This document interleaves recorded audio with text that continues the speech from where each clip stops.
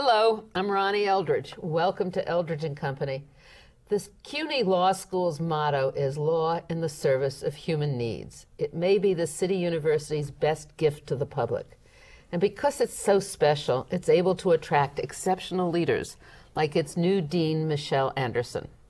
Welcome. Thank you. It's so nice to be here. I don't know where to start, if I would talk about you or the law school, because both of them are very exciting and interesting. So let's start with you. Okay. You went to college in California. Yes. Is that where you were brought up? No, my father was in the Air Force, so we moved A lot. every year, almost, Right. every other year. Were you on the Santa Cruz campus? Yes, I went to Right. UC Santa Cruz And as an that's the place undergrad. that everybody always thinks everybody's lounging around having a wonderful time. There was a little lounging. Right. Amidst the redwoods. It's a nice place to lounge. It must be beautiful. But you studied, and I gather you did a lot, your major was something involving community and social change. Yes, yes. What made that happen? How did you get to that point?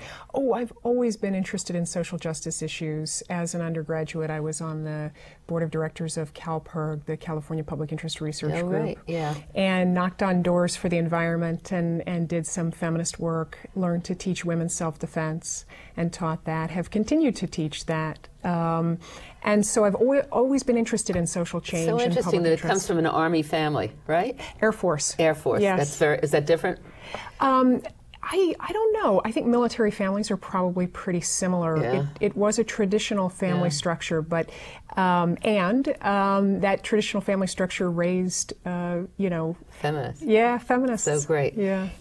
You always wonder what it is that strikes somebody, how they how did you take this path in life, and what's the difference between you and someone who says, yes, I'm a woman, but I'm not a feminist, or something like that? Yeah, gosh, I think my father was always a committed anti-racist, both my mother and my father. And we moved a lot, and we talked about race relations a lot. Around the dinner table, we would talk about what was going on in the news and what was going on in the world. Yeah. And you just have to have a commitment to trying to understand injustice, to start to see women's role within society, I think. And he had 3 daughters that he most likely adored and thought were wonderful? Yes, and he used to tell us all, you can do anything. I have an older brother as well, and my father would tell each one of us, you can be anyone, you can do anything. And the law, for me, was a way to think about doing something that I wanted to do. So interesting, because it's a wonderful way to change what goes Yes. and bring justice. Then you went to Yale Law School? Yes. Then you what?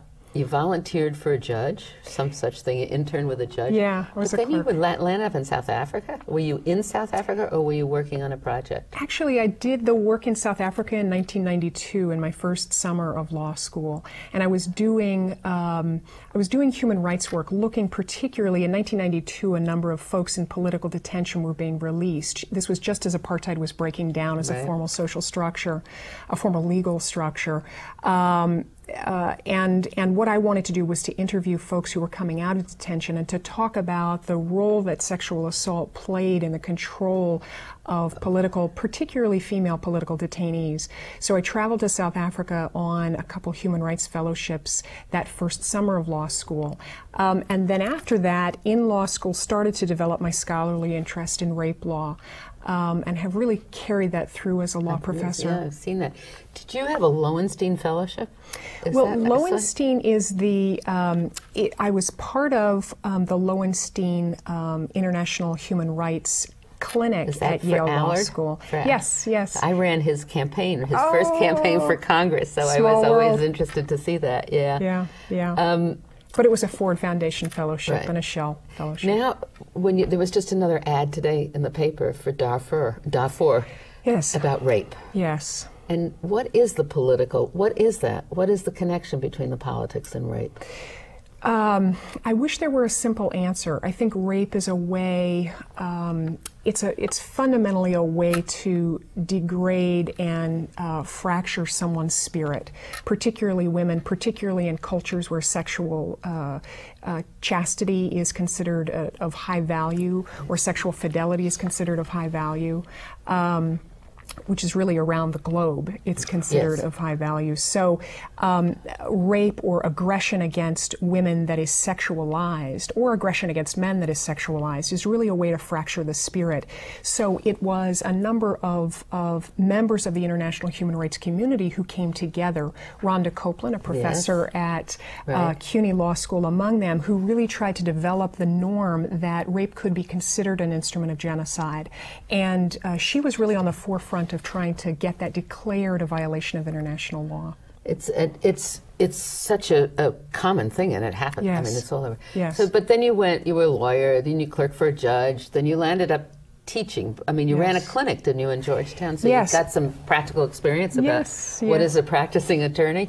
Yeah, I did. What's the difference, before we go on, between an attorney and a lawyer? How do we use these terms? I think the terms are interchangeable. It's funny, I was just talking with someone the other day, and I think some people think of lawyers as being a little more down home and community oriented, and attorneys being a more highfalutin term, but people use them interchangeably. I think lawyer sounds more... Is that funny? Yes, oh, that's it is. great. It's a great thing. That's great. Right. So maybe it's just contextual. So you ran a clinic that involved community people, poor people, or people who needed help? I worked in the appellate litigation clinic for 2 years at Georgetown doing criminal defense work and also some disability discrimination work. And then I was a visiting professor at the Institute for Public Representation, which is another clinic at Georgetown focusing on disability discrimination. So both were fantastic, just wonderful jobs to get your feet wet, to practice real litigation, to learn and to teach Georgetown students at the same time. So there was just quite a bit of synergy going on. And then to Villanova, where you were teaching. Yes. And writing. Yes. And appearing and talking. Yes. So talk to us more about your major interest in the sexual. Yeah.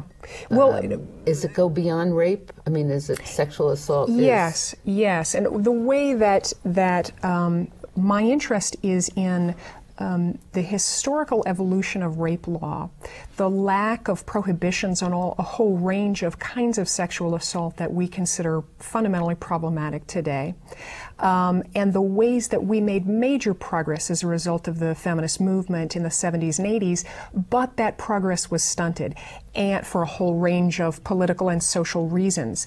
And so what I want to do is really to move the law forward. Rape law has been an area that has been fundamentally about the control of women, and has not been about sexual autonomy, which is the way we like to conceive of what rape law should be doing today. Right. So that would include date rape, matrimonial rape, and of course respecting the rights of a woman, period. Yes, and of course historically there was a marital rape exemption in rape law. And so recently I wrote an article re-examining that marital rape exemption, and what you see across the states today is that the vast majority of states have eliminated the marital rape exemption for the most egregious forms of forcible sexual assault, but they have kept it in place for a whole range of so-called lesser assaults. So sex without consent, for instance, as opposed to sex due to beating or sex from force or with a weapon. Sex without consent is often subjected to a marital rape exemption in many states. So we have a long way to go to obtain full equality for women who are married and for women across the spectrum. I've also looked some at date rape, which is an area that historically we have not criminalized in any meaningful way.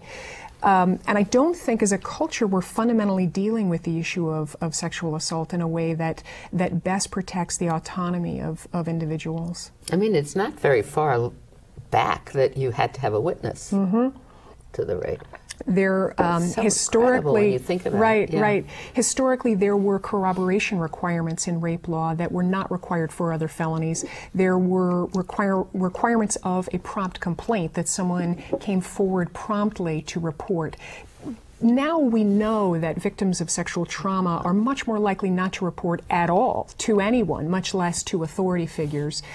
So the prompt complaint doesn't make a lot of sense. Additionally, what we know is that sexual assault happens without most often without the application of physical force. So without a bruise ending up or without the use of a weapon. It's because sexual assault happens so often between people who know one another, people who are peers within a family, people who are on a date together. And in those circumstances, verbal coercion is effective and pinning are effective, rather than the kind of traditional classic rape that we think of as somebody jumping out of the bushes. So does rape or sexual assault come under the whole title of violence against women? Yes, it does. And included within that broader title would be battering of wives or any, child sexual abuse, which of course happens to boys as well. Yeah. And now we have what are the recruitment of women and bringing them here for sex. Yes. So international sexual trade, the trade of women internationally from primarily impoverished countries where they don't have a lot of options economically and in terms of autonomy, to wealthier countries where folks are willing to pay and where there's a demand for this kind of sexual enslavement. And the relationship with prostitution, any? Sure. There's a relationship on a whole range of levels. First, when women or girls or boys get into prostitution, often when they're minors, because they're fleeing home, they're homeless, they're fleeing sexual abuse at home. Not all prostitution starts that way, but a substantial portion starts with incest and homelessness. So that's something that you have to take into account, the connections between child sexual abuse and later When we sexual talk about abuse. sex workers, does that connote a more voluntary choice? I think it's intended to by those who advocate that term. The term's controversial. Oh, it is? Yeah, the term is controversial because some folks argue, look, calling the person a sex worker is a way of making the bartering of sex the same as other work, in the same way that the bartering of other services is. So that's somewhat controversial. And there are different positions that shake out depending on how you think about those terms. So now you're in Queens. Yes, which I love. And how do you relate this work, your interests, to the law school? Yeah, well, but you've got a broader interest. I mean, we must go back to that, right? Right. I'm interested in public interest work. My commitment to the reason I became a law professor initially was to influence young minds in terms of the critical approaches they bring to the law and the way that they can commit themselves to change the law for the better in whatever way they think.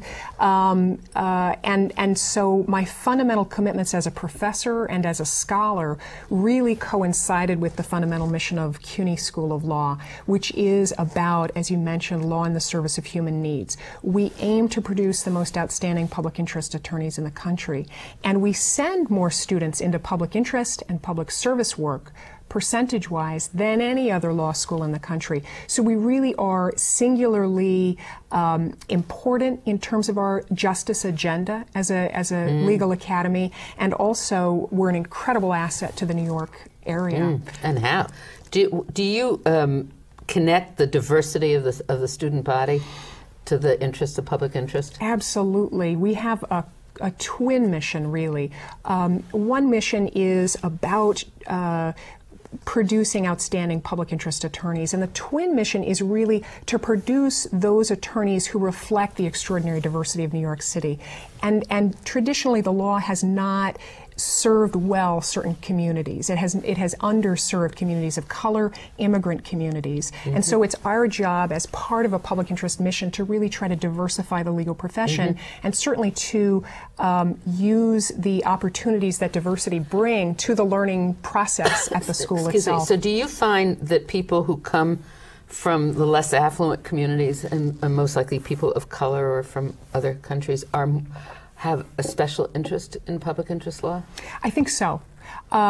Folks who, it's interesting, folks who come from less often, they know what it means to be in a place where they don't have an attorney. Let me give you an example. We have one alumni, Mercedes Cano, who's truly outstanding. She came to this country at 17 from Colombia, was undocumented here, took a while to become documented in this country. She graduated from Queens College and then went on to the law school and now has had an Echoing Green Fellowship upon graduation and has now opened up a center to serve Latinos, Latinas in the New York area who are undocumented. So she comes from a place of knowing what it means not to have access to legal resources. Right. And so she has turned around and she's given back to her community. We find that again and again. We really attract outstanding students who are committed to serving and committed to giving back. And see your school as an opportunity to be able to really fulfill their dreams and their hopes, I guess. Yes. Now, the CUNY Law School also runs a program of assistance to some of these attorneys or lawyers who go into small practices. Yes. It sounds like a wonderful idea. We do. We have two amazing programs. One is the clinical program in the law school itself, where students go through intensive practice experiences supervised by professors, where they actually go and represent people. We serve about 1,000 people in the New York area every year through our clinics. Our clinics are truly outstanding. They're ranked 5th in the nation. And what clinics are they? There is a clinic serving elder law. There is an immigration and refugee rights clinic. There is an international women's rights clinic. There is a battered women's clinic. There is a mediation clinic. There's an equality clinic. We just have a whole, it goes on and on. So every student at one point or another is connected to a clinic. We're one of the few law schools in the country that actually require, we not only offer, we actually require students to have intensified and intense practice experience before they graduate. Now that clinic, the clinic is really what we're known for in the larger legal academy because we're ranked so highly, 5th in the nation. Ahead of my alma mater, Yale, which is ranked at 6th. So that makes you feel good. Yeah, it does. And then what we do is we continue to support our students when they graduate and go into public interest law. So we have what's called the Community Legal Resources Network. And this network is where we want to support our graduates going out to do that pro bono and low bono, the sort of sliding scale practice work in impoverished communities throughout New York City. So how is that funded? This is funded through a range of things: private grants, individuals, the city. When you offer, so somebody is in private practice, and they have a case that they need some help, they contact. I forget his name. Well, here's what we do. It's Fred Rooney runs the program, and he's a graduate of the law school. Now, does he then use do students help, or who helps? No, what happens is this is great. Oh, you find another firm. No, this is what we do. We have a network. We use the internet and we use technology to network folks together so that someone who is just starting out and putting out a shingle and starting out in Jackson Heights can ask on the listserv, look, I've got a client who has this problem and I've never faced this problem before. And there are hundreds of other people who have done this work long term and who provide mentorship and who give, this happens in big firms all the time. You go to Cravath and you have a problem and you know that there are hundreds of other attorneys who faced this problem before, and you can use them as resources. When you're doing low bono and pro bono public interest practice on the street, you're not connected with a huge firm. But the Community Legal Resources Network connects people up. That's so good. Yeah. So what are the students? How many students are there? There are about 450 students. And what's the faculty? The faculty is about 40. Depends on how you count, but about 30 to 40. And they're wonderful. The students I've taught at Georgetown, I've taught at Villanova, I've taught at the University of Pittsburgh, and I gotta say, CUNY law students are truly amazing. They come to the law school often with an extraordinary background. I spoke to a student the other day who was a social worker for many years before she came to law school. Another person was in the Peace Corps. Another person worked for AmeriCorps for a number of years. Another person was deeply involved in theater before he came. So you have a higher age level, average age. We do. And which is the way I've always thought education should be, shouldn't it? Yes, yes. Well, the students who are more interesting are, and I think more able to grapple with the law in a realistic way, are students who have some experience before they come in. How many people do you know who've gone to law school, become lawyers, and then change their profession? Yeah. A lot. And see, this is the thing with CUNY. So this is almost reverse. We have students who are committed to practicing law, and they don't do it because there's nothing else to do and they're not good at math, right? They don't go to law school for those reasons. They go to law school and they're attracted to CUNY law because of a commitment to giving back, a commitment to serving. So we get our graduates practice law. You know, many graduates of different law schools go out and they use the law degree to kind of get somewhere else. But our law students who become graduates and then attorneys, they're deeply involved in the communities of New York, deeply involved in serving the communities. Do you have any judges yet? Yes, we do. We've got, I think we've got 4 judges in Queens alone. Very good. Yeah, I'm very, very proud. Isn't that an interesting thing? That is. That would be big help too. Yes. So in your law school, there really isn't any question that people of color don't have the same opportunities, that women don't have the same opportunities, because your school is just that, right? Right. We have the most diverse law faculty of any faculty in the country. There are more female students than male students, which is actually true at a number of schools now. We're one of the most diverse student bodies of any law school in the country, and we're consistently ranked as having one of the most diverse student bodies. And your campus? We're located we're located in Flushing, near the Queens College campus. But it's near, it's not on. It's separate? Yeah, it is separate. Yeah. But right next to, we're next door neighbors. Yeah. So I read a blog of yours where you said you were getting married. Yes, I just got married. And I loved it. It was a wonderful blog. You were embarrassed that you were going to subject yourself to this usual historic custom, and I see that you're even wearing rings. Got a sapphire. And you didn't want to tell your students, and you didn't want anybody to know, and then funny? Everybody was so happy. Right. So is it different than what you thought it was going to be? No, my relationship with my partner, Gavin, is we're just fantastic buddies, and we laugh all the time, and we cuddle all the time, and so that part only deepens, and that part, there really was something meaningful about creating the ceremony of the wedding. When you want to scrap all the sexism of the wedding ceremony, then you actually have to be creative, and you have to dig in, and you have to say, what do we want to say to one another in front of people, and how do we want to commit to one another? So I found it tremendously rewarding, and the relationship is marvelous. Is he an attorney? He's not. He's a professor of journalism at Queens College. Oh, that's so good. Yeah. So you're both happy living in Queens, then? Yes. It was not. But it's a wonderful message to people who say, "Oh, I'm not a feminist, but I believe in this." To see the other side about the feminist who becomes married and really loves it. I think it was a great thing. What are some of the issues that you think are going to become paramount with students in the law school, and what are they going to do? At CUNY Law particularly? Yeah. Well, there are a couple things that we need to tackle. One is that we've struggled with our bar pass rate over time, and we really need to shore that up and make sure that that is at or exceeds the state bar pass level. Is that an exam that meets all the standards it should meet?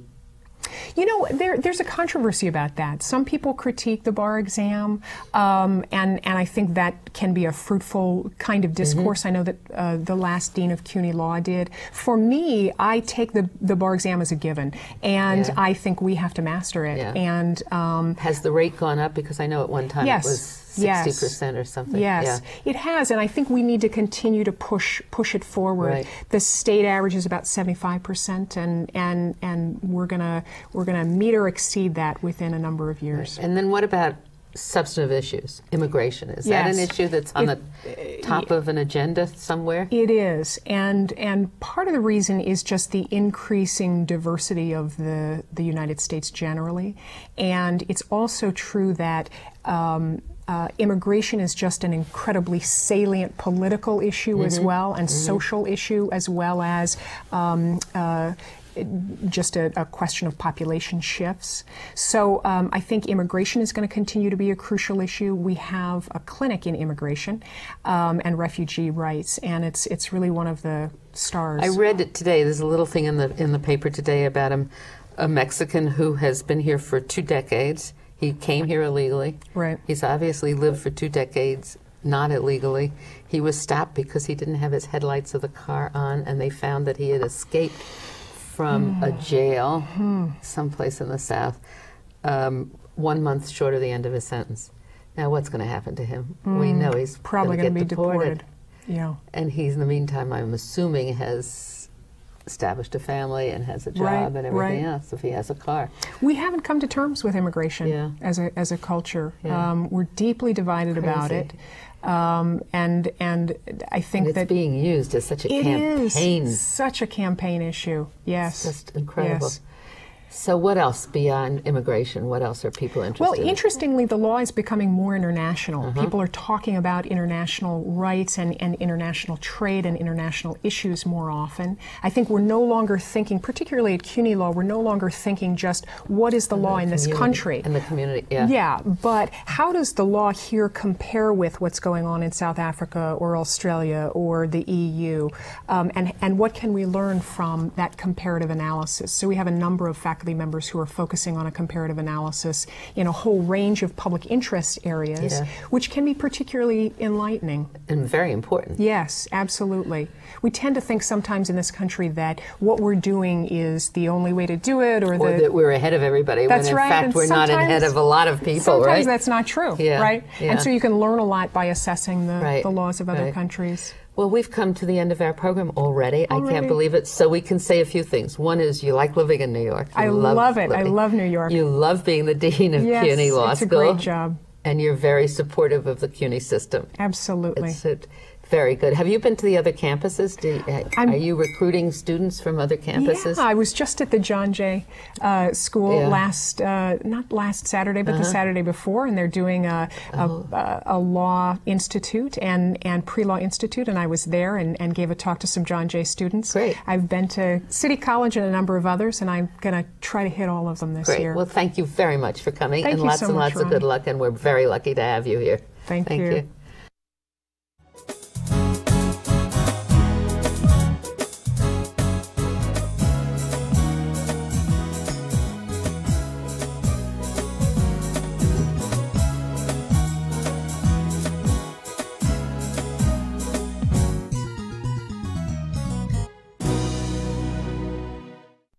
If there are any people you'd like to hear and topics you'd like us to explore, please let me know.